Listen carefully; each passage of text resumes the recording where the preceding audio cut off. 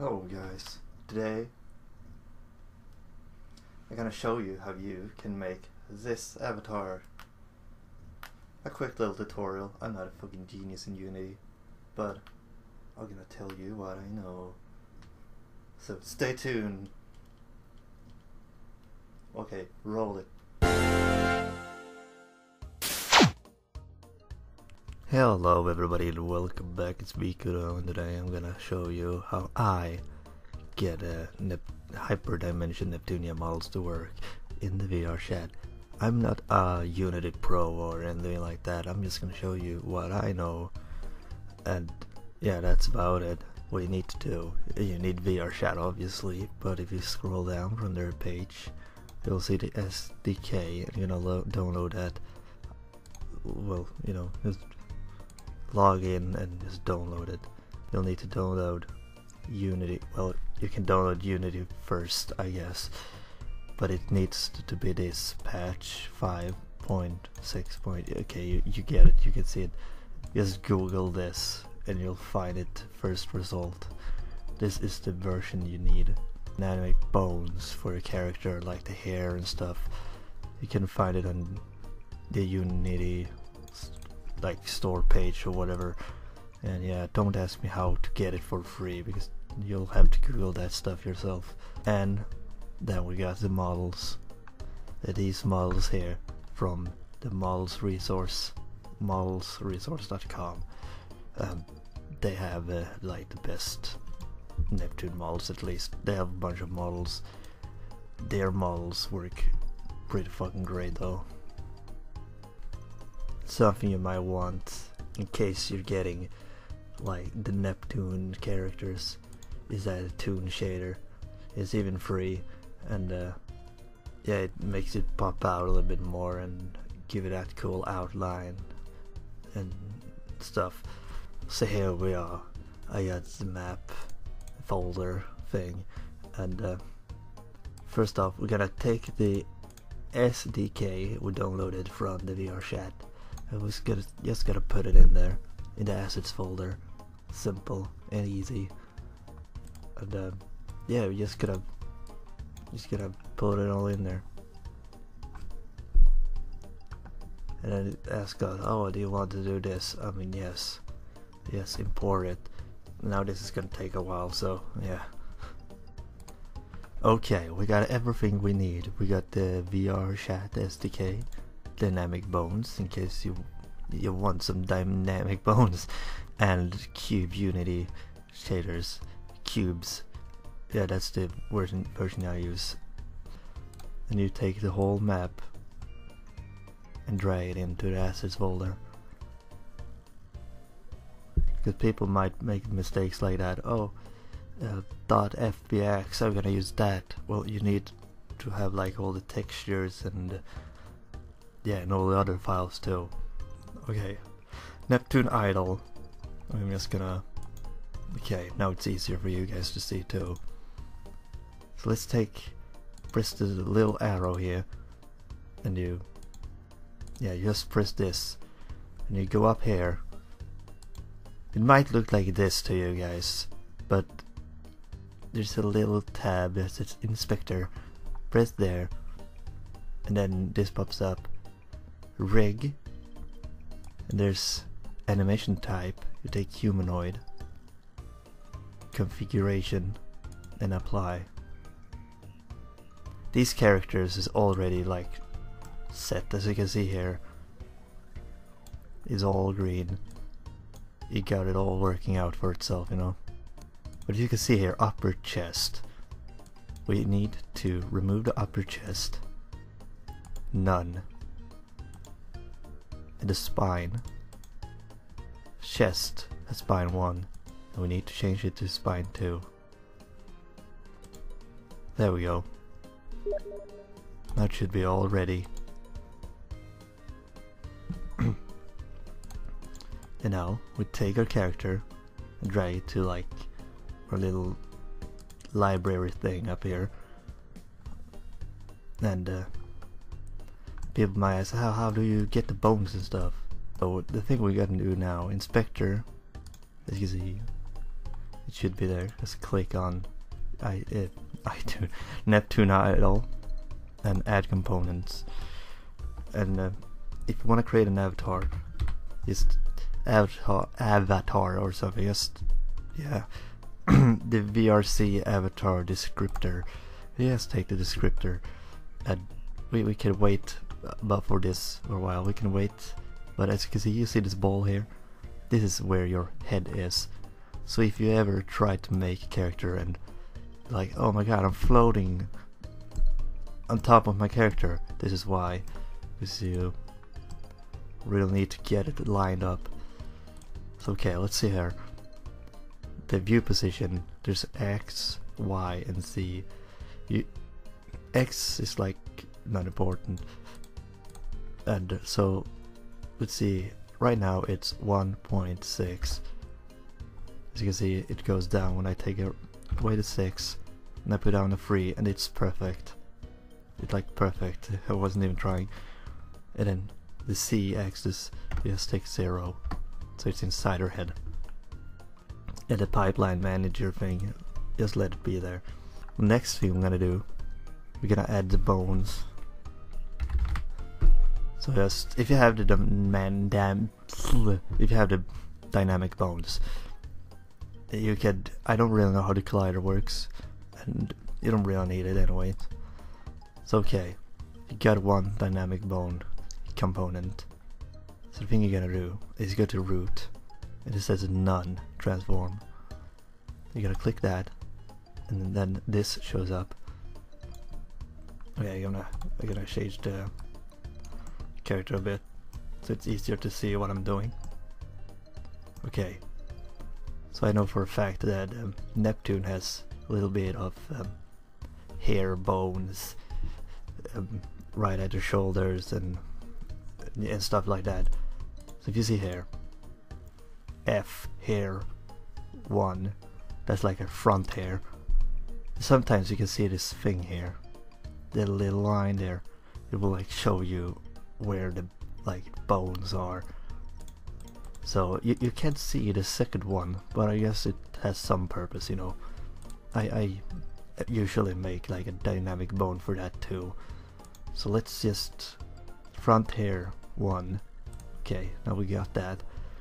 And then you have to fool around with the damping and elasticity. Shit, you can fucking read. Stiffness and all that. I gotta use it by default. The default settings, it works pretty good. Like the higher you go, the more stiff it will get, you know. So what the fuck are you doing? Get out of here. For the sake of showing you guys, I'm not gonna touch any of these. So if you followed my tutorial sort of to 100% or something, it should turn out exactly like my character will, you know. So let's add some more dynamic bones. Let's take the hair 2. I don't know what it is. It says I can't see it on the model, but we can take it anyway. By the way, if you close the tabs, any bone tab, you can see it will disappear. It will get hidden.